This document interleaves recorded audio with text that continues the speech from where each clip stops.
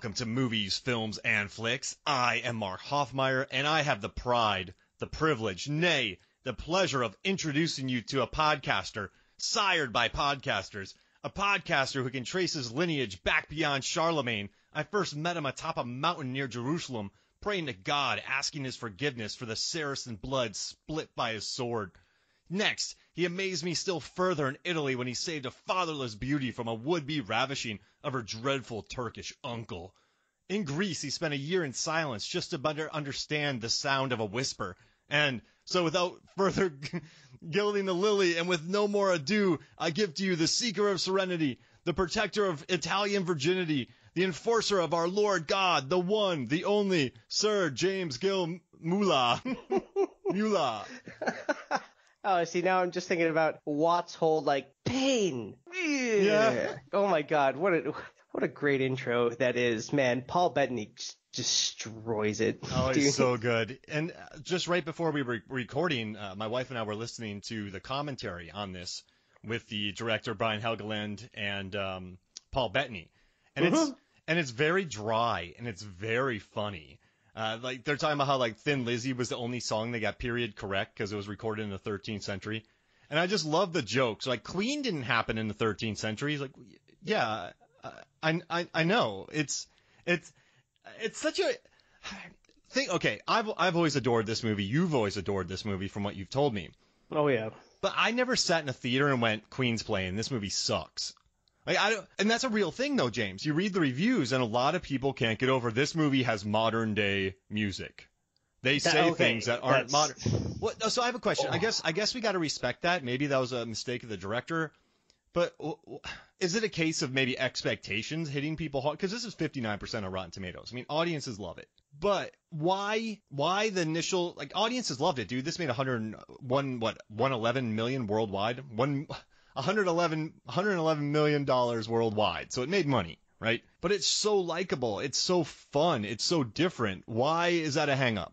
Why it's a hang-up, I think, is just a general case of there were a lot of period pieces going on at the time that were light-hearted, but true sort of to the period, right? So you have, right Shakespeare before it's in Love, stuff like that, right? Right. And even before that, you had Robin Hood Men in Tight, right? That took itself seriously, at least on some of the medieval stuff, but didn't go too zany. Here now you have a fusion of something that's let's talk about music for a second, right? Music transcends it's if you like it, if you groove to it, if it's something that connects to you, it doesn't matter what time it came from, but here it is. Queen, my rock god is Brian May, an astrophysicist, living legend of rock and roll. So Queen comes into it in any movie, and I'm like, oh yeah, buddy. But then David Bowie, come on, Golden Years comes in, and I actually still have the DVD that I had of it. So it has a 14-minute, the filming of A Knight's Tale. And Shannyn Sossamon and Heath Ledger, they were both excited to dance so much for that scene, and they're both basically just riffing off each other, and then the music starts getting faster, and people just start busting loose, and then you see Heath Ledger almost do that spin kick jump thingy, and you're like, oh yeah. I think it's just made. We were in deep. Friggin' Highlander was still a huge thing back here. I think the joining of the Highlander universes came out around the same time that this movie came out, so there was kind of I think it threw people uncomfortably, but the thing that makes people most uncomfortable, I think it's the greatest thing. You're watching a period piece, and the thing that connects to you most is music. So now it's in your frame of reference with these awesome legendary songs, and then, you're watching this period piece, and it's wow, maybe they weren't so different from us. Maybe music connected to them the same way it does to me right now. And that's a cool thread. Man. If we got in a time machine, you and I, like Bill and Ted, and we went to a jousting competition, these people aren't sitting in the stands silently. They want to watch people get their heads knocked off. I mean, this is people cheering in the stands. There's adoring fans. There's probably, I don't know, whatever musical instruments were around at the time, they're playing them there. There's entertainment. There's probably, a jester going around. There's probably some bawdy jokes, some ale being passed around. Obviously, Queen isn't playing. This is a sports atmosphere, I would say. So he just sort of modernized that. And if you think about it, right? All right, Last of the Mohicans. So that promontory, that got you jazzed. Like, that gets you ready to pick somebody up, Still. run up a mountain, fight West Studi because you just still want to beat the living daylights out of them because of that role. But it's if you so the director Brian, he just wanted music that got people pumped up. He didn't want period appropriate music at the time. Sure, occasionally it's great, right? Think about Two Towers. Think about. You don't have to tell me. Yeah. This is my study work jammies. I listen to specifically a lot of fantasy film scores. So like, I totally agree with you. And they're good, but they don't get you super jazzed and put you in that atmosphere. I feel like that's rare. Yeah. And so, I mean, I'm not saying there aren't good ones. You need a certain atmosphere to create, and the director did that. There's always like the one song on a soundtrack. The Return of the King has its like one awesome track of like, we're charging into stuff, you know. But I like your point here is that all the music here was made to pump you up in some way or for some scene. Like, not one song, the whole thing. Yeah, the boys are back in town. It's so literal. And it's just wonderful. And I just find it interesting that is a major hang-up on people. And for me, so I watched this movie on a loop in college. I lived in a place called the Players Club. I went to Florida State. And I was a sophomore in college. I had 3 other roommates, all different from you could possibly imagine. You know, I had like a weed dealer. I had a guy that like just worked out and did steroids all the time. And like then I had another dude. Then across the hall, there was a bunch of weird people. Like it was the oddest collection of people you could ever meet. It was like our Korea crew. But we all would sit down and watch A Knight's Tale. It was always on. Always on. And so same thing in Gainesville, right? Not too long, maybe overlapping time periods. Also, shout out to Hobbit's Hoagies. Yeah. One of the best places in the entire planet. They treated us well when we worked for Nintendo, and they kind of just let us take over their just delicious stuff. Anyway, love Tallahassee, but I'm a Gainesville boy, man. UF all the way. But it was the same thing. We had like Magic Channel 8. It's a TV channel for the students that you just got if you lived on campus. And it was like, for like 2 years, it was like, coming on at 4 o'clock, Knight's Tale. Coming on at 7:15, Knight's Tale. You're like, wow, all the time. I mean, we watched Evolution and Knight's Tale on a loop. It was, I don't know why, but I'm telling you, every time someone came to the house and it was on, they just sat down and watched it with us. Sometimes we'd have 6 people. Like, everybody loves a scene in it. Like, just rewatching it, and obviously I've seen it a bunch of times, but it's been a couple of years since I had actually sat down and watched it front to back again. And I'm sitting there saying the lines, and I'm like, but again, it's like a good song that you haven't heard in 10 years, but somehow you're still sitting there and like, at least you're getting 80% until the point you're like, hey now, you're go and play. Yeah. But where were they going? But it's always summer.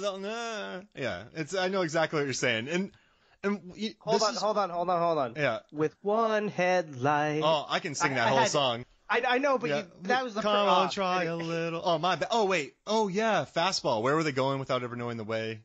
There's some good driving songs in the 90s and leaving songs. Closing Time. Open Roads. Oh, Closing Time. Open Road song was Eve 6. Yes, yeah. absolutely. Eagle Eye Cherry, Save Tonight. He's leaving in the morning. Fastball, we're leaving. Wallflowers, we're driving.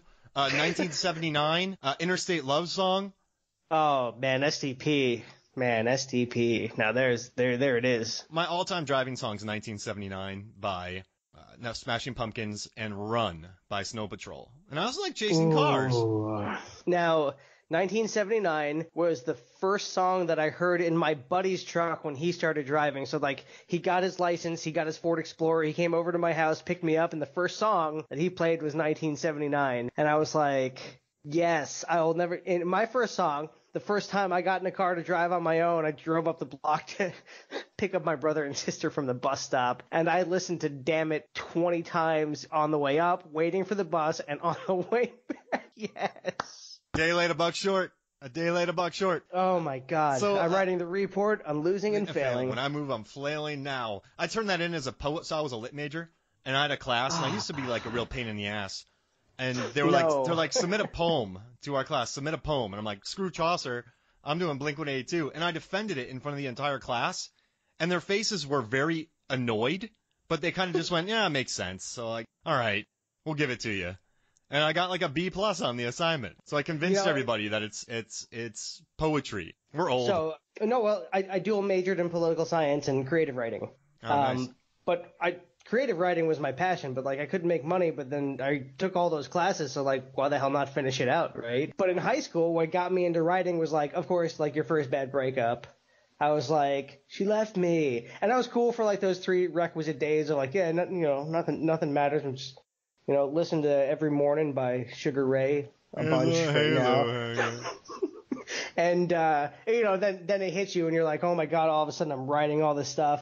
But I was really into No Use for a Name and Strung Out at the time. So like everything was like some punk lyric about like just getting your heart torn out and then like being okay with it. Like, oh, I love it. And that's what actually got me into writing, which is I've always fused music with other things. And this is, again, going back to the point about this movie in particular, this is what I think is so cool about it, is that the music is intertwined with this stuff that maybe it shouldn't be. But what's wrong with, like, who doesn't go to a restaurant and have a new flavor and they're like, wow, what is this? And they tell you what it is and you're like, that's terrible. But you just loved it. Like, just admit that you love it. Some combinations are great, and this is a great combination. Yeah, it blends well. And I think one of the strengths of this movie, I was reading this Tor article that says it's the greatest medieval movie of all time.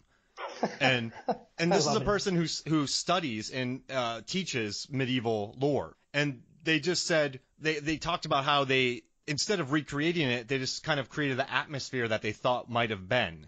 And I thought that was really interesting. And I thought this beforehand, but they also said, this is what I think is most important of this movie. And this Tor article talks about it, and then I agree. But when you first meet these 3 characters, you know them almost immediately, and you know the vibe of the movie almost immediately.